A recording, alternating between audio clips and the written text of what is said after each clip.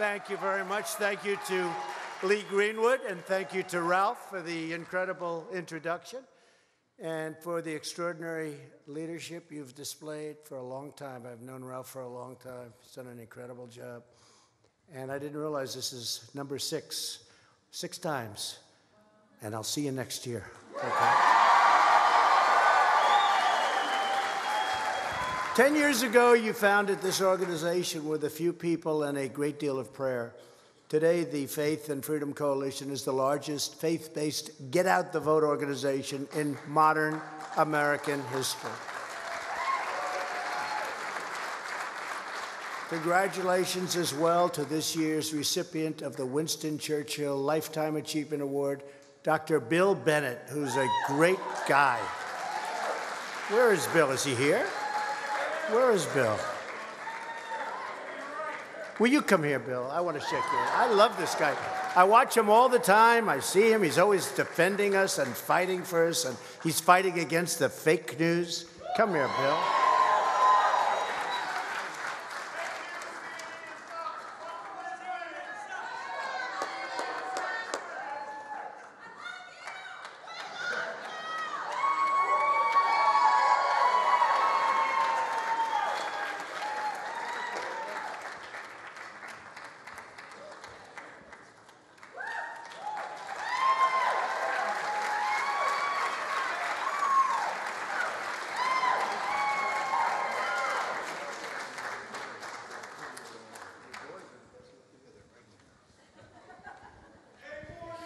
Are his boys here?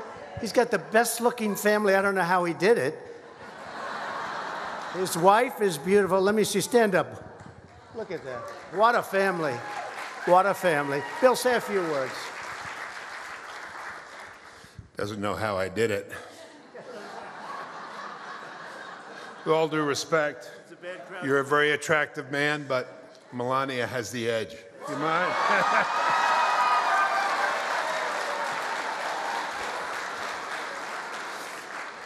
You'll excuse that. He's from Queens. I'm from Brooklyn. We talk like that. This is a great president. This is a great moment. This is a great meeting. Our country depends on you, Mr. President, and we're grateful for everything you're doing. The only thing I'd say is you said next year. How about the year after and the year after?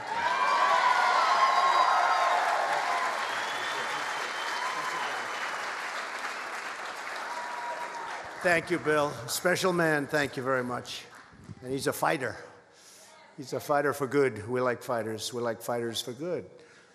It's wonderful to be back here with so many friends and patriots, pastors, rabbis, and a record number of students. Thank you all for the tireless work, that your steadfast support and your daily prayers. Just, it's incredible what it's done, and just keep them coming. Very important. Keep them coming. We're in an interesting time in our country's history, and we're doing great. Just keep them coming. It's very fragile. You know, it's one vote, it's one justice, it's one little thing, and it can all change. You have to be very hard, very vigilant. You have to go out and vote. November 3rd is a big date next year, November 3rd. Mark it down.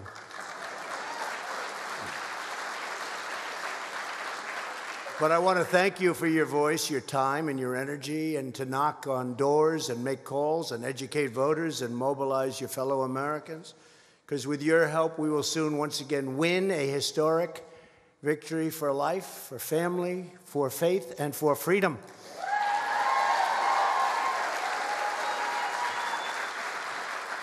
After just 2.5 years, our country is soaring.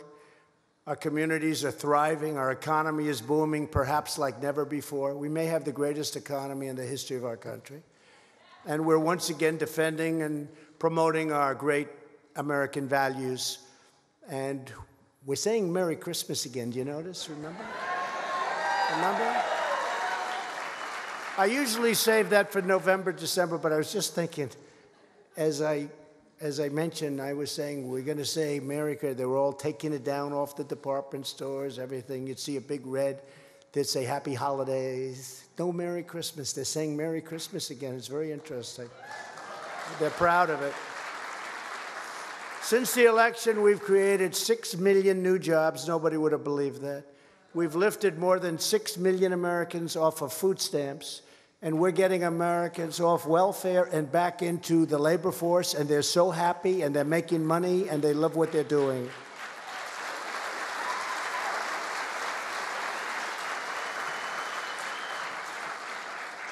And you've seen me say this before. Where is Sean? Is he here? Our NFL, not only NFL, but he's MVP. Where is Sean? Is he here? Where is he? Because we just went over some numbers. Stand up. MVP. I'm going to read his book. He gave me his book in 2005, 2006. What was that, Sean? 2005 MVP. I said, you think I could take him in an arm wrestling contest? And his good friend said, don't do it, Mr. President. Right? Thank you, Sean. I'm going to read the book on the plane. I'm going to Japan right after this, so I'll be meeting with some nice fellows. Our other nations, competitive nations and competitors, and that's okay. We're doing great. We're doing better than any of them. Thank you, Sean. Thank you. African American, Hispanic American, and Asian American unemployment have reached the lowest rates in the history of our country. The history, the whole history. And if I was wrong about that, Sean, if I made that statement and if it wasn't exactly correct, all those people back there, and there's a lot of them, you'd see before I was even finished, it would be headlines. I have to be very careful, Sean. The woman's unemployment rate is now the lowest in 65 years.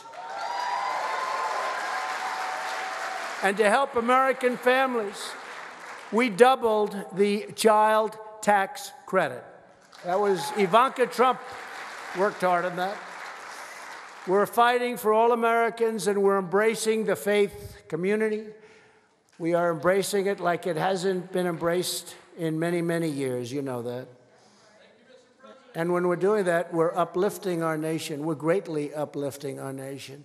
When I asked for your support in 2016, Americans of faith were under assault. But the shameful attempt to suppress religious believers ended the day I took the oath of office.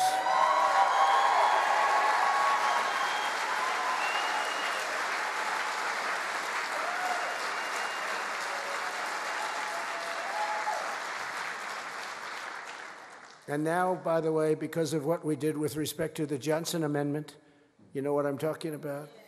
Our leaders, like all of the people that have been so supportive, our pastors, our ministers, our priests, our rabbis, all of our religious leaders, we're allowed to speak again. We're allowed to talk without having to lose your tax exemption, your tax status, and being punished for speaking.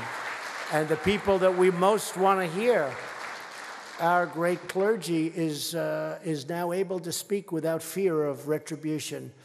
And I'm very proud of that. I said I was going to do that. I'm very proud of it. They can speak, unless they speak against me, in which case we'll bring it back. We'll bring back that Johnson Amendment so fast, Sean. I'm only kidding. I'm only kidding. They're going to take it seriously. You know, they're going to go out. We have breaking news. They're going to say, see, I told you he wants to be a dictator. I told you that. They are unbelievable what they do. You have to say it with a big smile on your face, otherwise, and even that doesn't work. Bill understands that, right, Bill? We're cherishing our nation's religious heritage once again. My administration has taken historic action to protect religious liberty.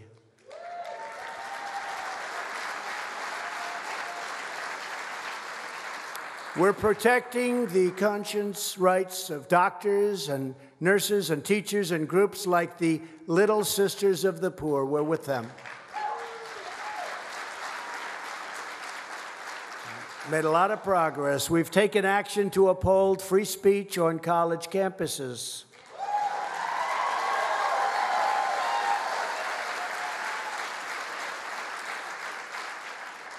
Colleges are now, by the way, looking around very carefully when they throw conservatives and religious folks off of their campuses. looking around very, very carefully, because they have a big, fat, beautiful monetary penalty to pay. I haven't heard too much about it since I did that a few months ago. Do you notice that? I haven't heard so much about that. We give them billions and billions of dollars, and then they don't let people speak. And I don't care, liberal, conservative, it doesn't matter, Republican, Democrat, but you can't do that. We're preserving our country's vital tradition of faith-based adoption, and we're proudly defending the sanctity of life.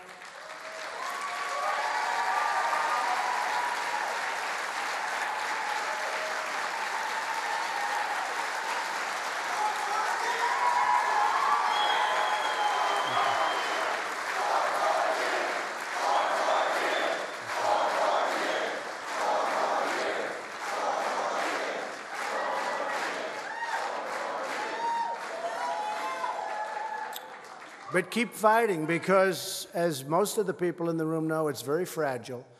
Unfortunately, Democrat politicians have become increasingly hostile to pro-life Americans who want to help more children find a loving home and share their dreams with the world.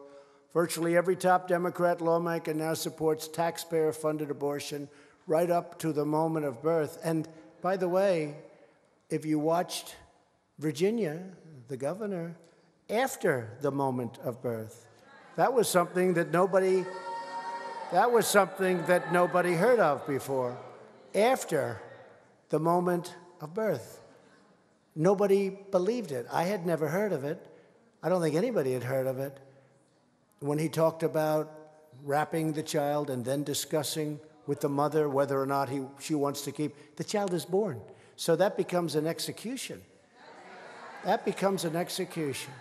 Every child, born and unborn, is made in the holy image of God, and that is why I have asked Congress to prohibit the late-term abortion of babies.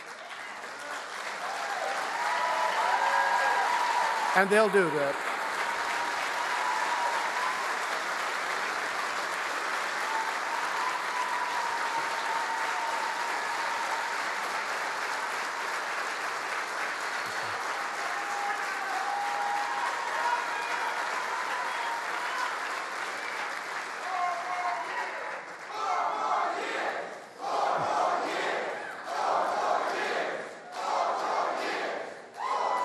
Thank you very much. Thank you very much. Appreciate it. Thank you. Thank you very much. Thank you. During my first week in office, I reinstated the Mexico City policy. People thought that wasn't going to be happening. We've issued a final rule to prohibit Title X taxpayer funding from subsidizing the abortion industry. And just last month, our administration ended federal funding of fetal tissue research. All of us working to foster a culture that celebrates the sacred worth of every human life. And this can all change very quickly. Just remember, we've done things that nobody thought possible. We've done things that are so good and so righteous and also so fragile. The wrong person in office, in this office right here, can change it very quickly. Bill will tell you that. Bill understands the system probably better than anybody, and Bill will tell you that. We're building a society that values the limitless potential of every person, and we're strengthening the bonds that tie us together in the wondrous tapestry of creation. Here with us today is someone who shows us the power and majesty of life. I was very proud to host her in the Oval Office earlier this year. Katie Shaw. Where's Katie? Where's Katie Shaw? Thank you, Katie.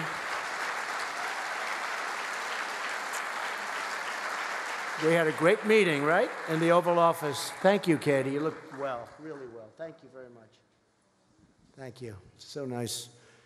She was in the Oval Office and really made a great impression on everybody, and it was very exciting. Thank you very much for being here. Katie's from Indiana.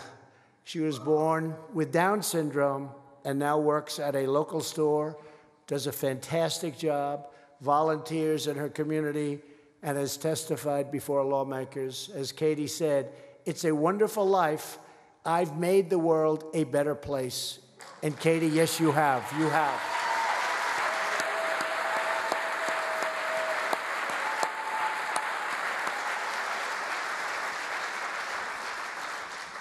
Our nation is uplifted by incredible Americans like Katie who fight for the dignity of all humanity.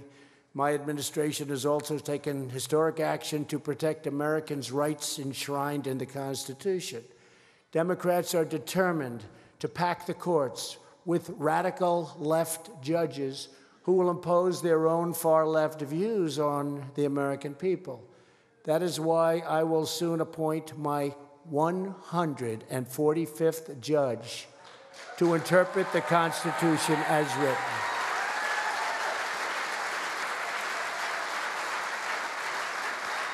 You know, normally when a president assumes his position in the White House, you have no judges.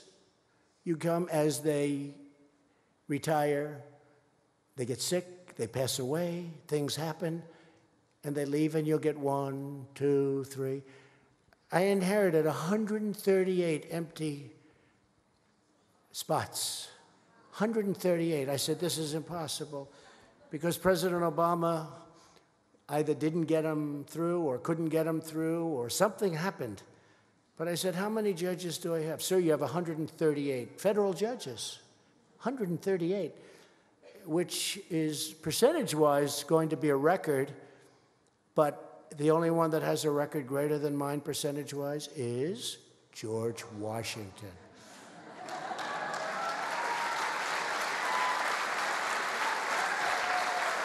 I'll never beat that record. He had 100%. But I have more. The only thing, we have more, but he had 100%. He appointed everybody. But think of that, 145 judges we're up to. I had 138, and then through attrition and things, we picked up some additional. We're putting fantastic people on the courts, and it makes such a big difference. Nobody would believe. And we have 2 new Supreme Court justices, Neil Gorsuch and Brett Kavanaugh.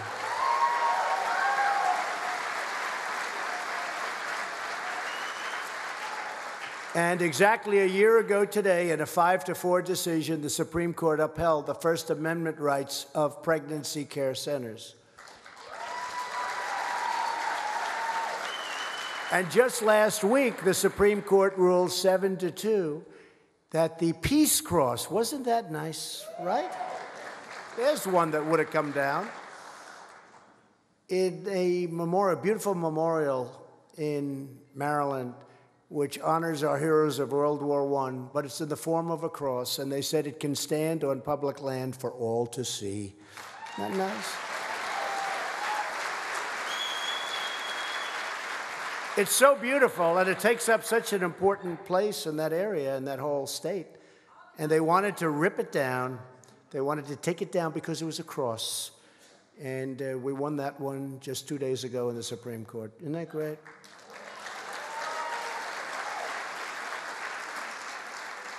Americans' belief in God has forged the character of our country and made our nation a light unto the world. We are respected again as a nation, I will tell you that.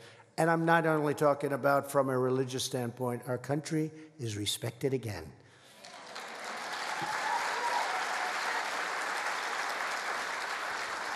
Today we are excited to be joined by hundreds of college students, including 8 students from Liberty University, great school, who just got back from a mission trip to Oklahoma. Where are you? Stand up, please. Wow.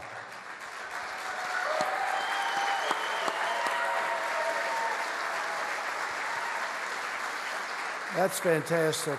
It's a great school, and Jerry Falwell's a friend of mine, and he was with me right from the beginning, and he's so happy about it. I could tell you stories. He said that he was so honored to be there. He understood from the beginning what was going along.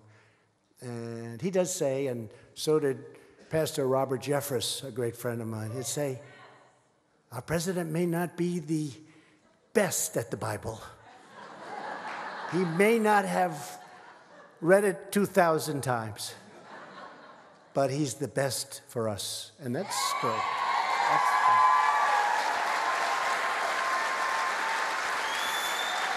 That's true.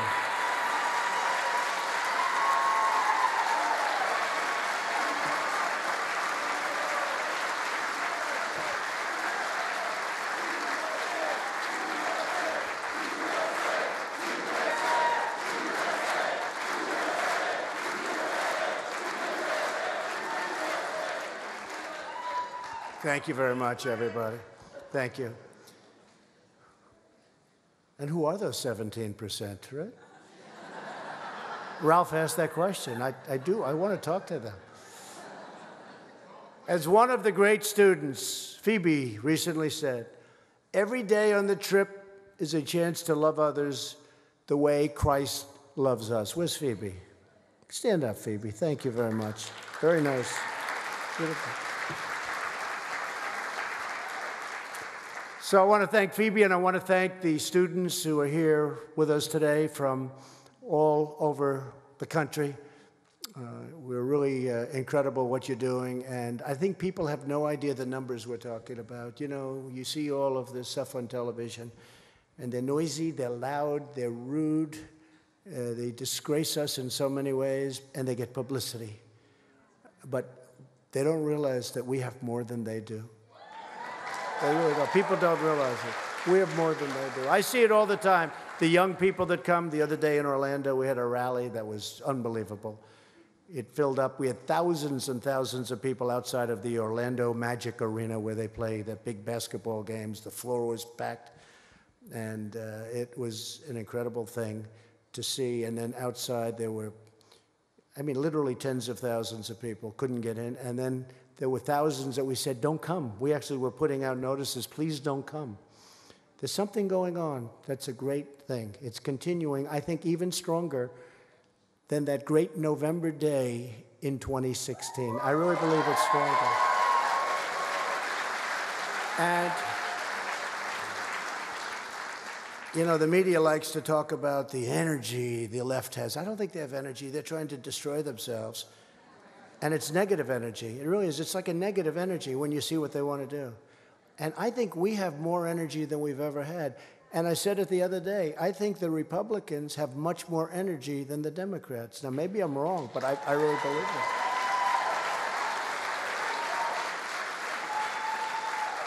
And they like to talk about 2018. Well, number one, in 2018, I didn't run. I wasn't running. I was helping people, and almost everybody I helped. The governor of Ohio, he's great. The governor of Georgia, he's great. The governor of Florida, Ron DeSantis, he's great. Oklahoma, I mean, so many different places. Every place, we had such tremendous, and remember, they were going to take over the Senate and the House. Well, there's so many people in the House. But the ones, like in Kentucky, Andy Barr, the ones that we helped, the ones that I went to won. They won their races against very tough competition. But we held the Senate and picked up 2 seats, and nobody wants to talk about it. Nobody wants to talk about it. And if we didn't, we wouldn't be having judges, but nobody wants to talk about that. All they want to do is say, oh, they lost House seats. Well, you know, there's a lot of people running in the House. And what I did is I campaigned for senators, and we almost picked up another 3. We came very close to big upsets. So I actually think we have the energy, and I'm going to be running, and it's going to make a big difference. We're going to win a lot of things that people have no idea. Like, for instance, in the audience the other night, so many women for Trump, so many, so many.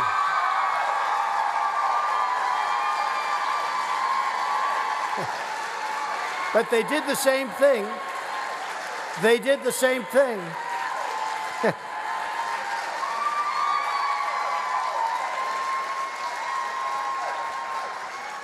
They did the same thing in 2016. Women, they'll not vote for Trump. They're not going to vote. I was saying to my wife, do you think women are going to vote for me at all? And we got I mean, the women came out, and it was incredible what happened against Hillary Clinton, a wonderful woman.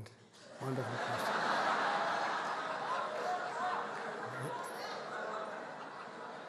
Who dubbed us all the deplorables.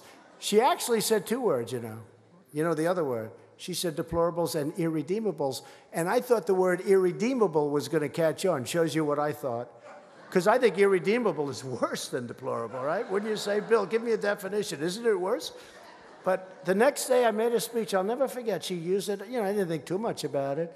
The next day I'm in this big stadium making a speech, and I see, we're the deplorables, we love you. Saying, where did that come from? See, that's why politics is a tough business. One word can put you right out of business, right? One word. That was not a good speech she made. I don't know who wrote it, but I don't think she'd ever want to use them again. The deplorables. The activists, the activists in this room, and that's what you should call yourselves. You're activists. Be an activist. They are activists. What they do is so terrible. Be activists. That's okay. There's nothing wrong with it. And the believers across our country, they strengthen our communities in countless ways, so many ways. That's why we're empowering Americans of faith to live by the Lord's calling, to love their neighbors. We've created nearly 9,000 opportunity zones with Tim Scott from South Carolina. He's a great guy. Great guy. He came in with this idea, and nobody had any idea it was going to work like this. There's never been anything that worked like this. It's incredible what's going on with opportunity zones, brand new, which give churches and investors more ways to rebuild distressed communities. And last year, with the help of many faith leaders, I signed groundbreaking criminal justice reform into law.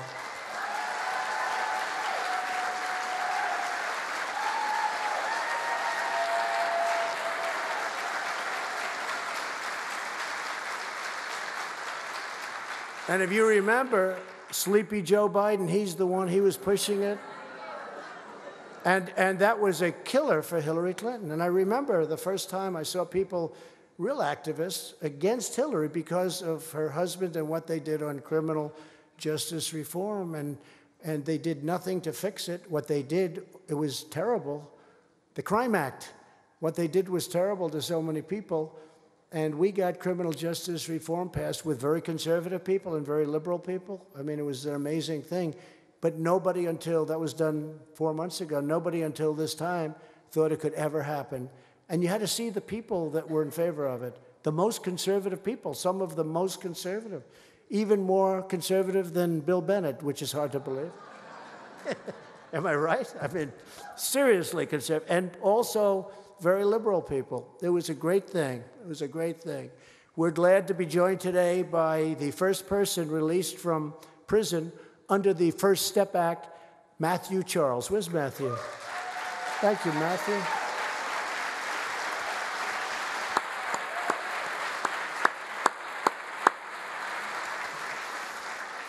That was very unfair, what happened to Matthew and many other people. Many other people. We're very tough on crime, but what happened to some people was very unfair. So it's really great that you're here, Matthew, and I hear you're doing phenomenally well, and we appreciate it. What a great, great person you are. Thank you. Thank you. Thank you very much. To help our citizens overcome the grip of opioid addiction, big problem, we secured a record $6 billion in new funding, including support for treatment and faith-based organizations. And we've had a great, great experience. People don't know. Way down, opioid, way down. Unfortunately, other drugs sometimes take the place. Fentanyl is a disaster coming in from China. I'll be talking to President Xi about that tomorrow. But we have tremendous amounts of drugs that come in from places, and we got to stop it. And we're doing pretty well, but it's a tough, every time you knock one, another one pops up. But we'll be talking to President Xi about that. For the most part, China makes the fentanyl, and it's unbelievably powerful and unbelievably destructive and bad. We're expanding affordable health care, increasing access to plans, 60% cheaper than Obamacare. We're doing a plan that's going to come out if we win back the House. If we keep the Senate and win the presidency, I think we're going to do all. I think we have a great chance to do all. We have a health care plan that's far better than Obamacare. I'm keeping Obamacare alive because I felt I should do that. We had a chance to terminate it, and a gentleman voted against it after campaigning for many years to repeal and replace. Then he voted against repeal and replace. Someday somebody will explain that to me, but that's what happened because we just about had it done. But we're going to actually end up better, I think. We're going to do, if we win the House back, keep the Senate and win the presidency, we're going to have a plan that blows away Obamacare. It'll be less expensive, and it'll be far better health care and health insurance. And we'll be announcing it over the next month or so. And to help patients access life-saving treatments, we passed Right to Try. I love that. You know what that is. I hope nobody in this room ever has to use it, especially you folks, you're so young. But I hope nobody has to use it. But people would travel all over the world to try and get relief. People that had money, people that didn't have money would just go home with no hope. And now we have the right to use our great geniuses, the best in the world, for possible cures that haven't been approved yet. Couldn't use them. They'd go to Asia, they'd go to London, people would go to London, any place. And now we're using it, and we have had some incredible success. And I must say, the other day I was watching a favorite network of mine that I really have a lot of respect for. That doesn't always treat me so great, by the way. They could do better. But at least they're fair. And I was watching, and I heard the story of an incredible, unbelievable young woman who was battling rare bone cancer. They made a mistake. A doctor or a hospital made a mistake. She called it it was a medical error. Her name is Natalie Harp, and she lit up the television screen like very few people I've ever seen do it. And she talked about how they were preparing her for death. And because of Right to Try, she's now living and I think doing phenomenally well. And somebody said she's here. Are you here, Natalie? Where's Natalie? Will you come up here, please? Come up, Natalie.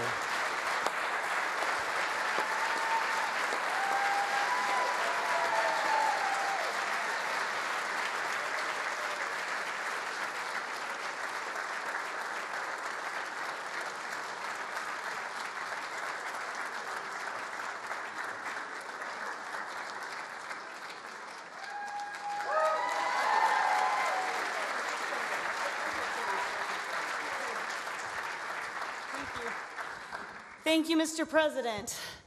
You know, we all know the story about the Good Samaritan, but what you don't know is I was that forgotten person on the side of the road, the victim of medical error, the number 3 cause of death under the previous administration, and left to die of cancer.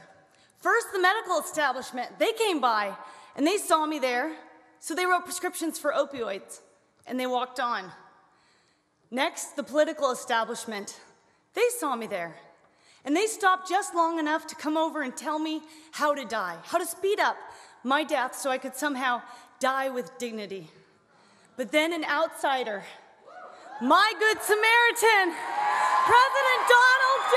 Trump, he saw me there, and he didn't walk by. He stopped. And for every single one of us, he gave up his own quality of life so we could live and work and fight with dignity, because he believes in survival of the fighters, not the fittest. And so, Mr. President,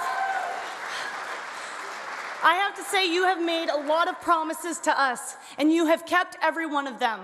So now we're going to make you this promise. Just as you fought for us, forgotten America will never forget how you saw us on the side of the road, and you walked over, and you picked us up, and you made us great again. And now we're going to fight for you, Mr. President. God bless you.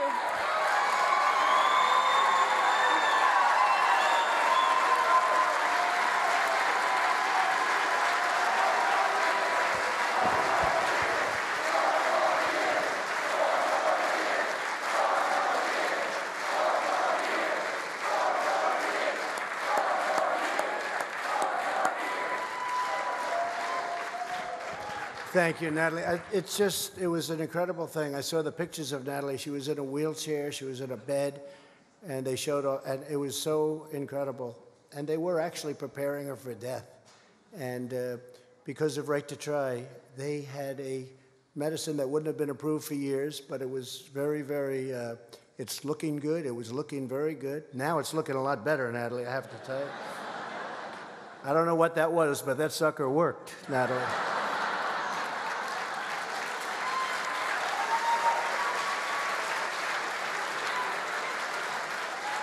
You know, part of the problem with Right to Try is that the big pharmaceutical companies and the labs, they didn't want to do it because they didn't want to have where a person's terminally ill or very in bad shape. They didn't want to have that on their record. I understood that.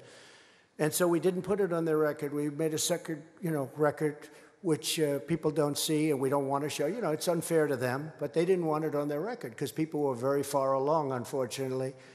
But cases like Natalie have not even been that unique. We've saved many lives with what's going on. And ultimately, I guess that's probably also the best test for a medicine to see whether or not it's good, because it really, it's worked so well, and we're so proud of it. They've been trying to get that approved for 45 years. They couldn't get it done. Not that easy, because the medicals didn't want it, the doctors didn't want it, the country didn't want it, our country, because they say, well, if something happens, a person's terminally ill, then they die, then we'll get sued if we do something. I said, that's okay. They'll sign an exculpatory letter. They'll sign a letter saying that we're not going to hold anybody liable. That's okay.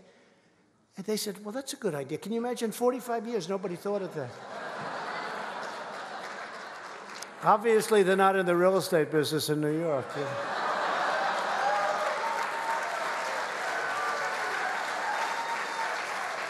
And we had great help from the Republicans, and we actually had some Democrat support, and we got it done. And to me, I thought that was going to be so easy. It was not an easy one, but we got it done, and got it done the way we wanted, properly and very strongly. And I just want to say that, Natalie, you are an inspiration. You really do. You lit up that screen. My wife watched. I said, you have to see this. It's a great invention. It's called TiVo. Okay? I don't want to be advertising, but it's like better than television, because television, you never see it again. With TiVo, you play it back. I played it back. And my wife said, that is amazing. So we're very proud of you, Natalie. Thank you very much. It's so incredible person, incredible spirit. We want every American to have the chance to live and to dream and to thrive and to protect the safety and well-being of our citizens. We're securing our border, building the wall. It's being built right now.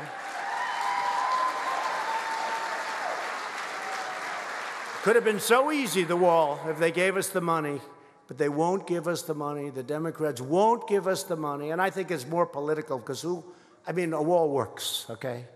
They have drones. They want to give me unlimited money for drones, unlimited money for everything. You know, a drone flying up in the air doesn't help as 5,000 people are charging the border, unless you want to take nice pictures of what's happening. So we'll have probably more than 400 miles built by the end of next year. It's under construction now, and I'm taking from here.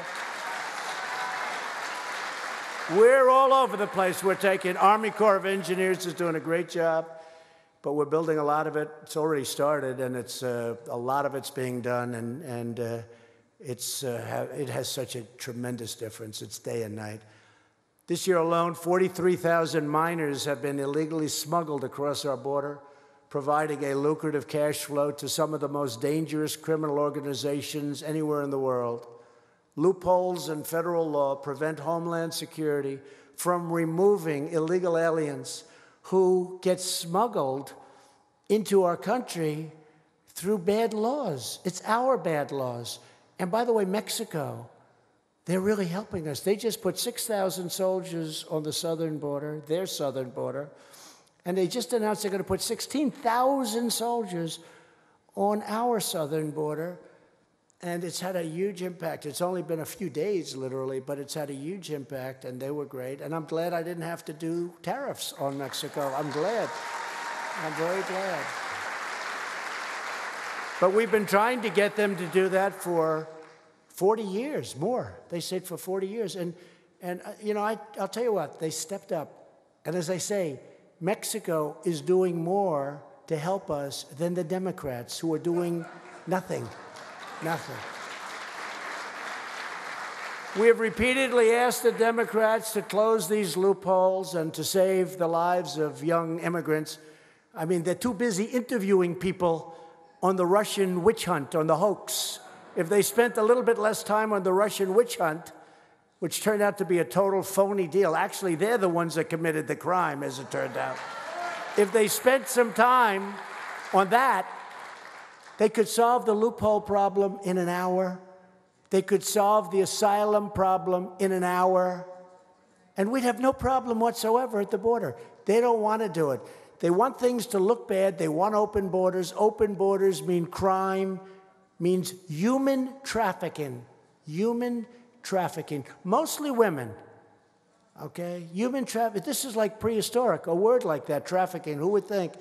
There's more human trafficking in the world today than there ever has been in history. Who would think that? You think of it almost as an ancient term. It's not. Because of the internet, all over the world, it's happening. Mostly women. And the Democrats don't want to fix it. Someday you'll explain this to me. And I actually think even from the strictly political point of view, I think it's a terrible thing for them. I hope they, actually, I want them to fix it. I really do. But if they keep going in this path, who the hell would want to vote for them?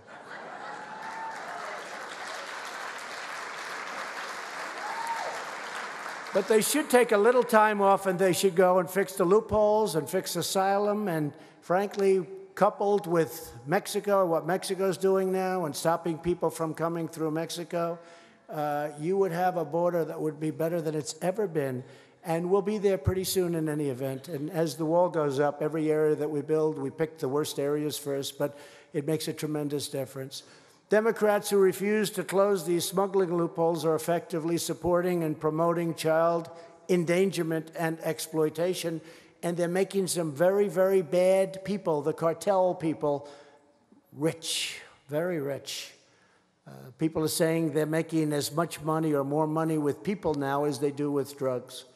These are rough people and they're bad people, and we could solve it so easily.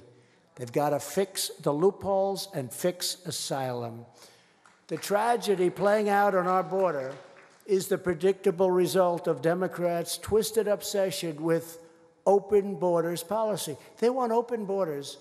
You saw these massive caravans of 10 and 12,000 people, 15,000 people in one case. And in those caravans are some very good people. But also in those caravans are some very, very bad people.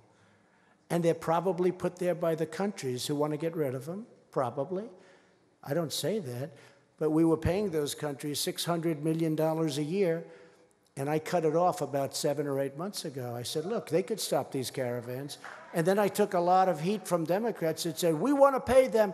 Well, maybe if they get it right, but they're doing better for us right now. If you look, Guatemala, Honduras, El Salvador, they're doing much better for us right now. We're close to a safe third agreement with Guatemala, which we appreciate. They're doing much better for us now than when we paid them. When we paid them, they were just taking our money and laughing at us. Now they'll do anything to get that money back. And if they do a great job, I think we'll maybe do that, right? Does that make sense?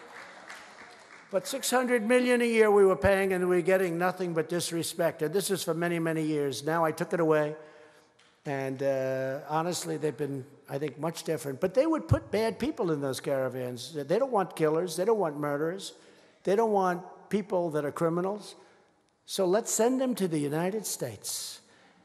And they're not doing that anymore. And we're doing some very strong work. And again, with Mexico having 6,000 soldiers at that border, that's a tremendous deterrent, I can tell you. Democrats are solely responsible for the humanitarian crisis because they've refused every single effort to shut off the magnets of child smuggling. Hard to believe. As long as coyotes believe they can use children to evade our laws, children will continue to be endangered. When you come in with a child, our laws are so bad that you have a tremendous advantage. So you get these people, and they give them children, and they charge them for it. They walk in with a child that isn't their child.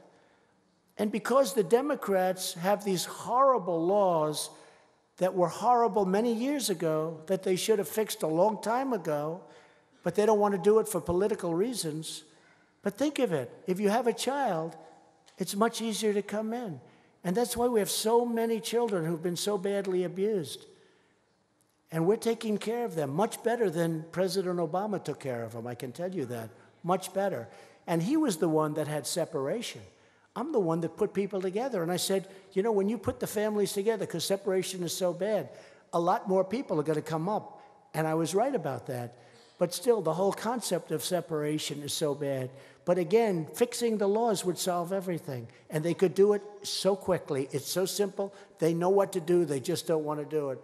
If the Democrats have any shred of moral decency on this issue, they must immediately charge forward and change our laws. They have to end all child smuggling. We have laws. It would end all of this horrible child smuggling. How do we have thousands upon thousands of children? We have them because the law incentivizes criminals to bring children up and use those criminals to get people into our country. Can you even imagine this? And we're the only country in the world that has this. The only country in the world. And we want to put behind bars those criminals that place children in this kind of danger. Every day Democrats obstruct these changes. They fight like hell so that we can't make the changes. Every day they leave laws and trafficking victims. And, you know, we have a very, very tough law, Trafficking Victims Protection Reauthorization Act. They leave it in place. More migrants are put in harm's way and exposed to abuse and assault by criminal cartels. They could fix that so easy. It would take no time. This lesson can be seen all over the world where the rule of law is eroded. Where it is eroded, the Democrats, even when we had both houses, where we had Congress, where we had the Senate, and we had wonderful congressmen. We had the House of Representatives and the Senate, but we didn't have enough votes because it was very close. We needed 60 votes, and we had 51 votes. And sometimes, you know, we had a little hard time with a couple of them, right? Fortunately, they're gone now. They've gone on to greener pastures, or perhaps far less green pastures, but they're gone. They're gone, Bill. Very happy they're gone. And we have great senators, but we need 60. We have 53 right now. And we had 51. We picked up 2 in the 18 election, but we need 60. So we need Democrat votes. It's very simple. We needed them before, too. We needed them even more so before when we had both the House and the Senate.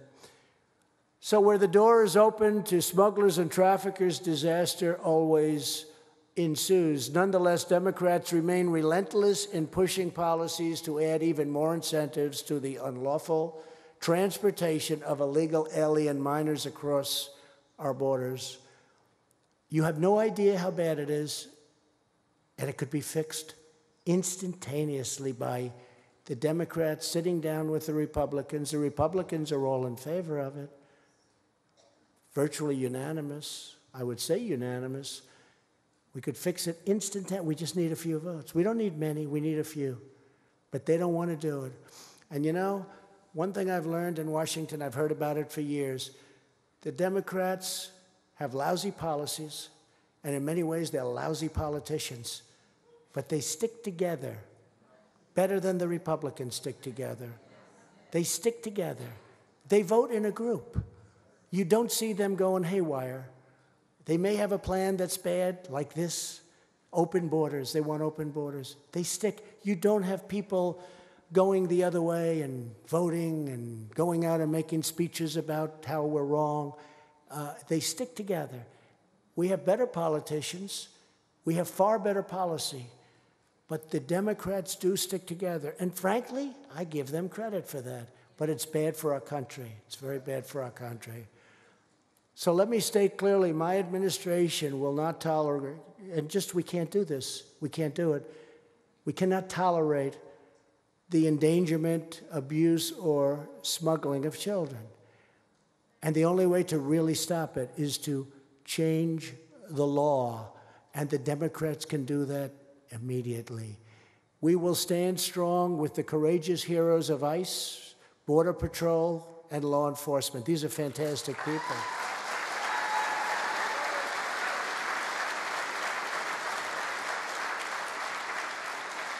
They want to get rid of ICE. ICE is these are great patriots, these are great people, but they're also tough. Sean can tell you about that. You need toughness at a certain point, Sean, right? You need physically tough, strong, tough. These are great people. Sean's a great person, but he's tough. It's okay. We need strong people. We need tough people. ICE goes into these areas where you have MS-13, and to them, it's like a day in the office. And they'll walk into the middle of a gang, and they start swinging. I don't think I'd want to do it. I don't think too many people want to do it. But these are brave people, and they're great people, and they love our country. And you have some congressmen in particular, but also some Democrats, they want to get rid of ICE. I'll tell you what, you get rid of ICE, you're going to have problems, because we take MS-13 out of our country by the thousands. We take other gang members out and drop them back either into jails, which in a way I hate to do, because then we have to pay for them for 30 years. I hate to do it. But we bring them back to their countries and say, you handle them. Problem is that all of a sudden, 2 years later, you see them again, because our laws are so screwed up. To protect our nation, we're also rebuilding the United States Armed Forces like never, ever before.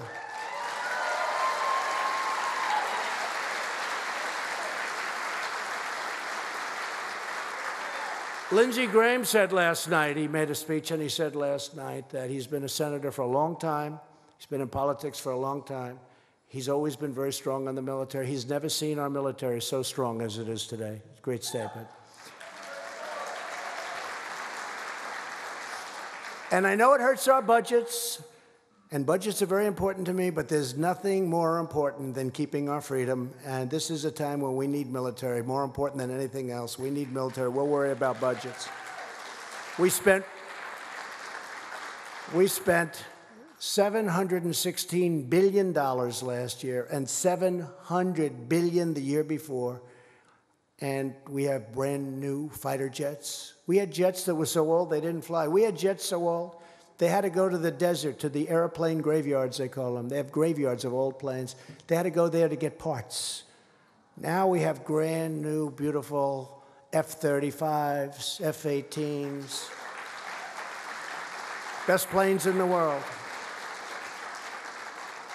And they're all made in the USA, right? We like that. Made in the USA.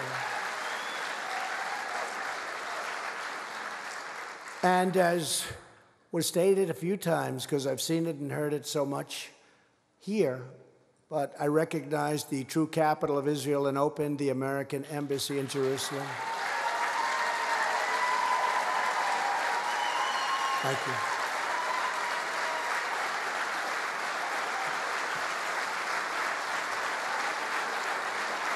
Thank you. Every president said they were going to do it.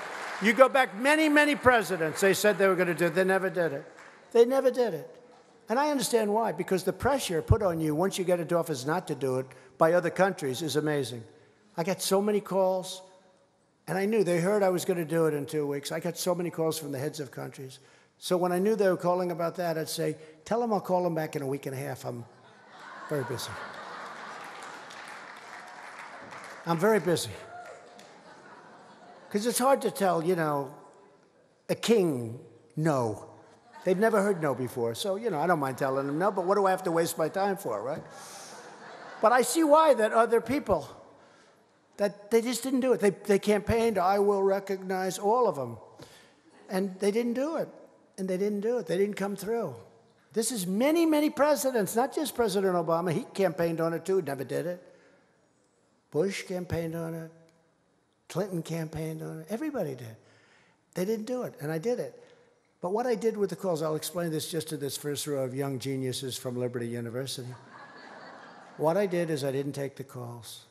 And then after I signed the document, had a press conference, announced it, And now Jerusalem becomes the capital of Israel. It's a big thing, right? After I did it, I probably had 25 calls from leaders of countries who were going to say, please don't do it. I called them back. Hey, what's up? What's going on? What's up? And they said, sir, we were going to ask you not to do the embassy in Jerusalem if that were possible, but you did it yesterday.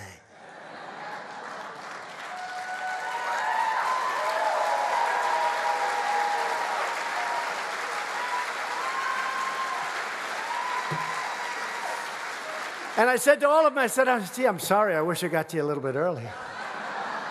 And this year we recognized Israel's sovereignty over the Golan Heights. That was another big thing.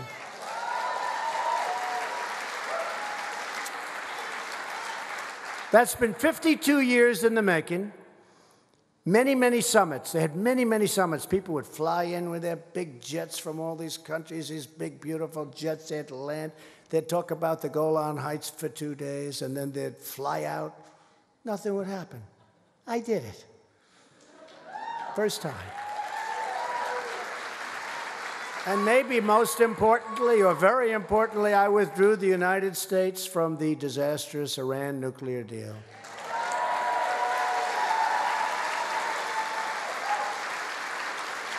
Remember when they signed that deal? They were all screaming, death to USA, death to the United States. They're screaming as we're signing a deal. Whoever signs a deal when they're screaming death to the USA? You got John Kerry, the world's worst negotiator, who, by the way, has totally violated the Logan Act, okay? You know, he's talking to them all the time, telling them what to do. Gee, don't do it. You're going to make me look bad if you do it. Don't make a deal. Wait Trump, he probably says, wait him out. Maybe you'll lose the election. How about that? We have a long way to go, 15 months, right? And you have a guy saying, wait him out. Maybe you'll lose the election. That's against the law. It's against the law. You can't do that.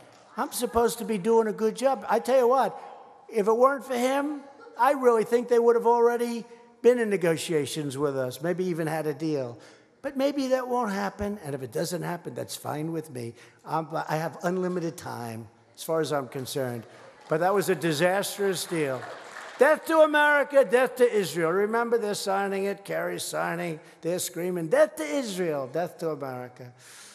We've imposed the toughest ever sanctions on Iran, and we added more this week.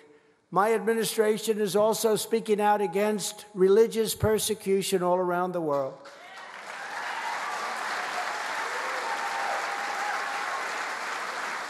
We believe that every community has the right to worship in peace. In Latin America, we support the people of Cuba and Nicaragua and Venezuela in their righteous struggle for freedom. A lot of progress, too. In America, we reject the failed socialist ideology of government domination.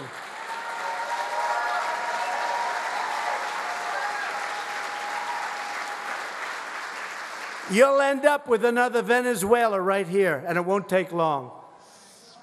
Our rights don't come from politicians, they come from the Creator. America was not built by bureaucrats.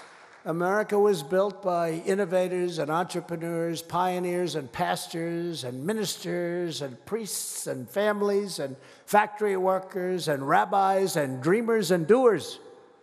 Our destiny is not written in Washington, it's written in our hearts. We know that faith and prayer, not federal regulation, defines the moral character of our country. We know that.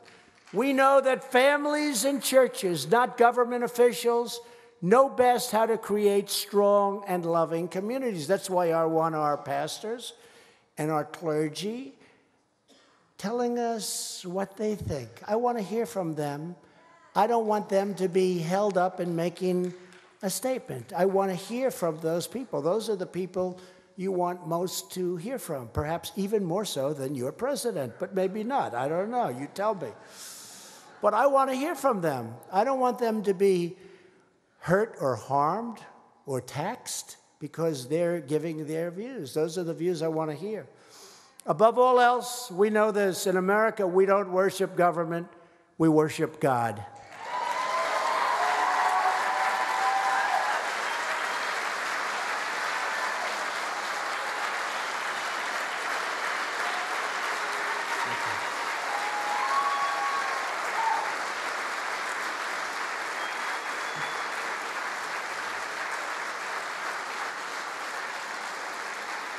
Thank you very much. Thank you. We've got you back. Got you back. You came out like no movement in history. There's never been a movement like happened in 2016. Never happened before to that extent. There's never been a movement like that. I could ask, thank you. I could ask somebody like Bill Bennett. I mean, there's never been an election like this.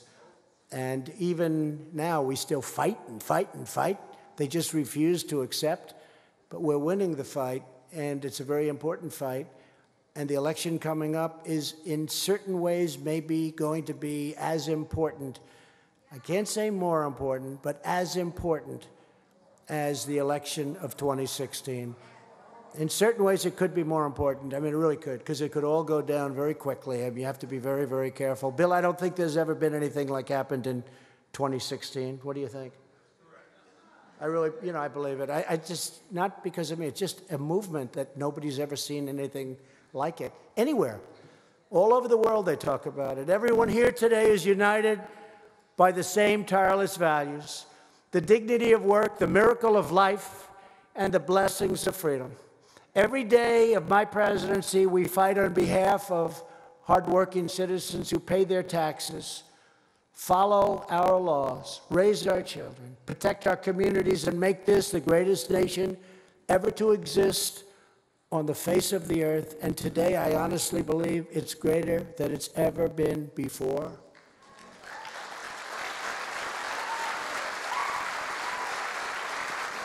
And I also think, very importantly, that we have more potential than we've ever had before. That's a very important thing.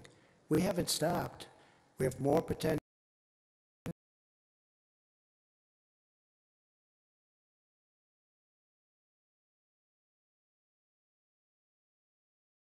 Years. Think of that. Over 80 years. And if it goes up a little bit more, it could even break the all-time record. But 80 years is not so bad. The choice of our future has never been clearer. The radical left offers a vision of socialism, censorship, high taxes, open borders, and extreme late-term abortion.